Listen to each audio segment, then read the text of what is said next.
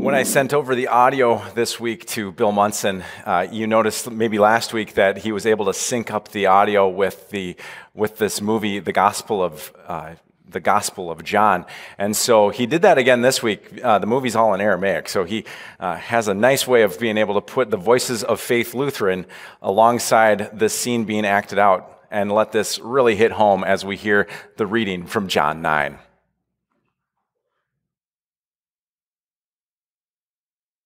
Jesus saw a man blind from birth. Rabbi, who sinned, this man or his parents, that he was born blind? Neither this man nor his parents sinned. He was born blind so that God's works might be revealed in him. We must work the works of him who sent me while it is day. Night is coming when no one can work. As long as I am in the world, I am the light of the world. When he had said this, he spat on the ground and made mud with the saliva and spread the mud on the man's eyes. Go, wash in the pool. The man washed and was able to see. The neighbors and those who had seen him before as a beggar began to ask, "Is this not the man who used to sit and beg?" Some said it was. "No, but it is someone like him." "Yes, it's me. I'm the man." "Then how were your eyes opened?" "The man called Jesus made mud, spread it on my eyes, and said to me, 'Go to the pool and wash.' Then I went and washed and received my sight." "Where is he?" "I do not know." They brought to the Pharisees on the Sabbath the man who had formerly been blind, and they asked how he received his sight. "He put mud on my eyes and I washed. Now I see." "This man is not from God, for he does not observe the Sabbath." "How can a man who is a sinner perform such signs?" They were divided, so they asked what he thought about Jesus. "He is a prophet." They still did not believe, so they called in his parents. "Is this your son, who you say was born blind? How then does he now see?" "We know that this is our son, and that he was born blind, but we do not know how it is that now he sees, nor do we know who opened his eyes. Ask him. He is of age. He will speak for himself." His parents said he's of age because they were afraid, for the Pharisees had already agreed that anyone who confessed Jesus to be the Messiah would be put out of the synagogue. They called the man who'd been blind back. "Give glory to God. We know that this man, Jesus, is a sinner." "I do not know whether he is a sinner. One thing I do know, that though I was blind, now I see." "How did he open your eyes?" "I have told you already, and you would not listen. Why do you want to hear it again? Do you also want to become his disciples?" "You are his disciple, but we are disciples of Moses. We know that God has spoken to Moses, but we do not know where this man comes from." "Here is an astonishing thing. You do not know where he comes from, and yet he opened my eyes.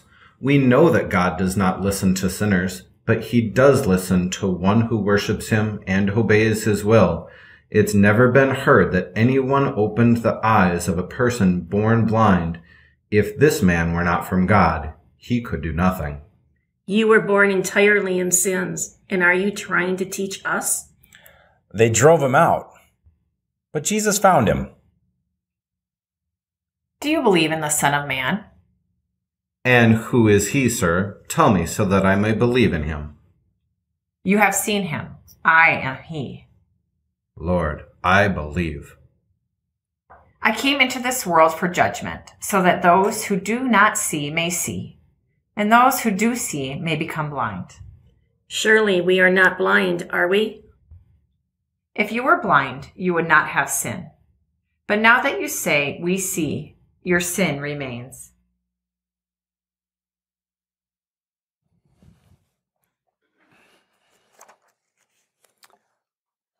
Grace and peace to you, my siblings in Christ.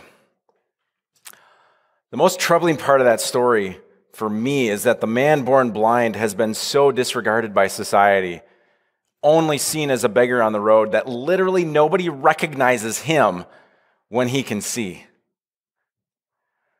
Maybe a double meaning to this story, don't you think? How Jesus saw a man born blind. yet the people don't see who he really is.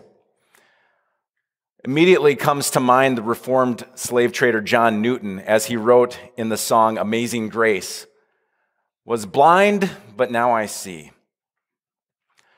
The man has to become dirty. He has to have his eyes covered in mud to be made clean. And despite the healing, the man gets peppered with all sorts of questions, even questions about why he was born this way in the first place.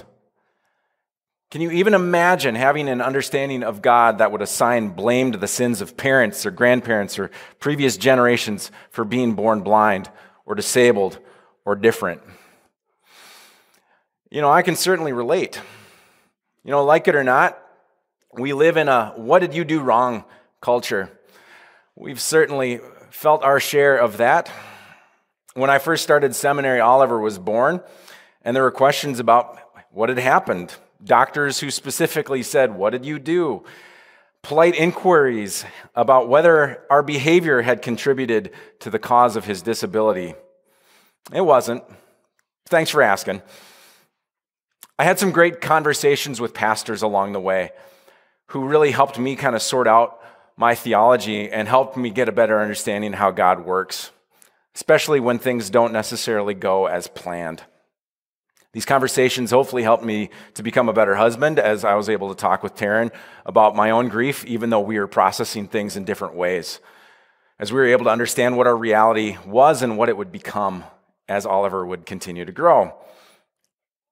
I had people pray for Oliver to have the kind of healing that we witness in the story today. Like, boom, just get up and walk around. And to be honest, that was probably even harder to take once we knew that was never going to be a reality. It almost felt like without being healed in the ways that society looks at being healed, he was just another blind man in the story, that nobody would see him as whole. We've navigated this road for many years before finally getting a more accurate diagnosis just a few years ago. He has something called FOXG1. It was interesting that once we got this diagnosis, we found that there was a support group online, something that might have been helpful for us about 10 years ago. But I noticed on the page that there's a post at the very top of the group page, a helpful reminder for parents who finally are just getting this diagnosis or people who are just starting this journey. And this is the words that they encourage parents with. Parents of newly diagnosed kids, they say it's going to be okay. Your child is still the same child. Your love for them won't ever change. There will be days that are hard, heartbreaking even. And it's okay to not be okay. Just don't get stuck there. Your child needs you to be strong. When you think you have it hard, just remember it's harder for your child. So find your tribe. Find those who support you and understand the path that you're walking. Channel your emotions towards this fight, the fight for services, for quality education, for quality of life. Never give up. Always have hope. Your child is going to teach you so much. Oliver's 14. These words are very true. I think about how prior to Oliver, maybe I'd seen God's presence and God's blessing in my life, but didn't necessarily perceive how blessed that was, and I didn't necessarily understand how people might face challenges. There might have been a different mentality that Oliver helped shift in my own world, in my own walk. As I look at Oliver today, this is kind of telling a story of where he's been. I think about how we've had to scratch and claw for the things that he needs. We've had to be his advocate. And even to this day, we still have to beg for services sometimes. But there are acts of incredible kindness and mercy that have been shown to him over these years. There have been acts of amazing grace and amazing love that have been extended to Oliver and to our family. I realized that I had been blind, but now I try to see, whenever I can, what beauty that God has created, especially in those that we often might think God created a little bit different than the norm. I'm afraid that the blindness that we have to the presence of Jesus might be a lot more common than we want to acknowledge. When we see others, we see Jesus. And so presence in a worshiping community like the Pharisees in the story, just by being part of that community doesn't guarantee seeing Jesus. They're blind to what he's able to do. One of the most striking features of the story is how even the parents of the man are afraid to praise Jesus or to get pinned down on an explanation of what happened. Now, personally, I'm sure they're thrilled that their son has sight, but they can't tell the Pharisees that. Why not? Well, if they tell the Pharisees he's been healed by Jesus, they'll get kicked out of their worshiping community. If they confess that Jesus has healed their son, the leaders of the church will send them away. Can you imagine a church actually casting out people because of how they've witnessed Jesus? Yet the Pharisees are relentless. They don't or won't see what Jesus has done.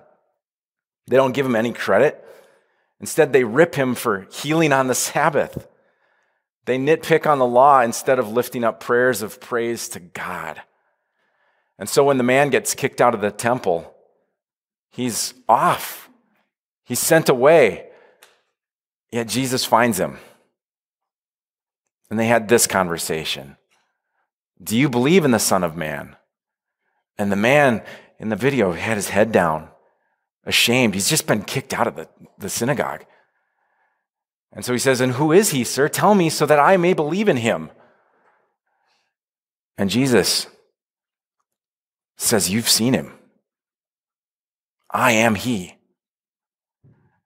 And his eyes are open. Lord, I believe. He's cast out, yet the way that Jesus finds him and his eyes are now open to who Jesus really is, perhaps our eyes can be open to the lengths that Jesus will go to embrace those that the world, yes, sometimes even the church, has cast aside. We have a very important role as the church today. As the church, we bring a voice to neighbors that don't get the benefit of the doubt. As the church, we are the advocates and the allies for those who are oppressed or shunned, for those who have laws targeting their identity. I think about what happens in the church throughout the week. The joke is, the pastor only works one day a week. I guarantee you that the things that are happening throughout the week are ways where God is piercing through and finding ways for us to be able to better serve as a whole congregation. Many people reach out to the church. Some people are looking to the church in hopes of finding sanctuary, maybe a last-ditch effort for some help. Yet I've come to realize in my 10 years as a pastor that the church is not a service agency. We aren't trained or equipped to provide healing or especially for mental illness, or doing things that are going to be able to provide services that other social workers can do. We often get confronted with decisions on ways to help and how to help. Deanna, who's our office manager, is the front door to many of these requests. We've seen a lot together, honestly. Oftentimes, she is able to discern whether or not I need to be pulled in on a certain circumstance. We've learned a few lessons along the way, and she would never, ever, ever point out to me that one time when I was stopped just in time of wiring money to a different state to a person I had never met, but they had said that they needed the money to get back to Forest Lake. She said, "Are you sure?" I stopped just in time, gratefully, because the stories of pain and hurt can tug at our heartstrings. There's this desire to help. And I'm certainly not immune to almost falling for traps or scams, which we verified was indeed absolutely a scam. But what we have learned along the way is that our neighbors can't be helped in isolation. We can't just work at this alone. Much as the advice I got from that parent support group is, we have to find our tribe, partners that aspire to help and to have similar goals. One of those partners that we as a church have worked with for many years is Community Helping Hands. Their operations director, Chrissy Lee, is someone that I have talked and texted with many times, but I had never actually met her in person until this week. I wanted to reach out to Chrissy and say, Chrissy, can you tell the story from your side? What is it like to work with Faith Lutheran Church when someone comes into your doors and has needs? I got the sense of how many people tend to walk in and have a story, and people who have a story looking for help. And so what's the best way to be able to provide that help? It's done in partnership. And so Chrissy, she's got a very animated personality that I think you'll appreciate if you haven't met her. But here is her story. I am Chrissy Lee, and I am the Director of Operations at Community Helping Hand, Thrift Store, Food Shelf, and Financial Aid Programs. Just kind of tell everyone what kind of relationship you have with Faith Lutheran. Like, how has Faith Lutheran been a partner? I have to get all the giggles up before you record, okay? I love Deanna. She is just, I love that girl. The relationship we have is great. Like, a lot of people walk into a church and be like, I need help. And that's where Deanna comes in. It's either a text message or a phone call, or, then we communicate back and forth and we partner and we figure out how Faith can assist in the community too, while we're making sure we're helping with the right resources and not church just writing out a check and really not knowing where that money is going. We take that and we, make sure it's going. We're helping in the right means. There was a situation, a gal had, some mental health issues, some addiction issues, and was virtually, the story was running from an abusive relationship. Okay. And so that person ended up at Faith's door. And, there was concerns like how, cause we had Sunday coming and we had church and we had kids and we had all those things coming. And so we had concerns. And so right away we picked her up after hours. We got this girl in a vehicle with a safe driver over to a hotel, and we were going to have her stay there. And she had applied for jobs. Like, she was taking the steps to just stay right here. And so after we got her to the safe spot, then Deanna, we started talking, like, how are we going to do this? And so, we shared the costs of that. We worked it out together. We shared the costs. And then, in belief, we had that person on the right path, and it was a couple month path. Addiction is real, and addiction can overtake. And unfortunately, addiction retook that person. But we still made sure that we got her safely to the next place. One of the other things Faith has been doing has been, we've been bringing in produce over the summer, and that's been a real thing that we've taken on. How has that been received here? Huge. It's really, really big. So we first use it for the food shelf. And so once it gets to the point where we're getting worried about it, then we put it out for the community. So everybody, whoever is coming in here to shop, we post, we tag, let them know that they're growing. When people ask where we get it from, we also let them know where we get it from. So it's a huge thing. It brings in more people, but then it also brings in more stories. And it also brings in, like one of the gals, Deb, who is a volunteer here. And last year she delivered produce because she knows how the store runs, She had many conversations with people about faith and how that whole process works. So it was really nice having her here because I didn't know the in, but she could follow through, and it was great. I mean, you could tell we were partnered. If we didn't have the answer, somebody did for us. Well, we're here. We always need volunteers, and it's a very fun. Each position is very simple. It is not there's no hard task to it, and it's however long you can be. Come join us. Bring your ministries here too, and help us share. I'm glad. I'm very happy to have the relationship I have, and I'm going to speak of Deanna again because I'm really glad I have it, because she, even when we have these really, really hard things, she enlightens me, and she knows that we're doing this together for a good purpose. And so when we all get stressed out, when we have that connection at the end of our really hard conversations, it's just huge to have her on the other end. Yeah. What a gift for us as a congregation to know that the ways that we're supporting our community are going through a valued partner like this. But I want you to think about your own life. How about you? Who's part of your tribe? Who are the people that you know are a safe place to turn to? Think about Faith Lutheran. How is this a safe place? How is this part of your journey? How is faith part of your tribe? Who else can you turn to help solve problems that come up? Who else in your life helps you make decisions so you know that you're not alone? And then let's think about, how is our sight? How are we seeing our neighbors as God's beloved? Are we sometimes guilty of judgment, self-righteousness, ways that make us blind to the humanity of others? We can be stubborn, can't we? We can be like the Pharisees, refusing to acknowledge those that God has created. Yet even when we come up short, there's forgiveness. We are the messy ones. We are the blind. Always, always looking for that opportunity to be able to see. Because Jesus is part of our tribe too.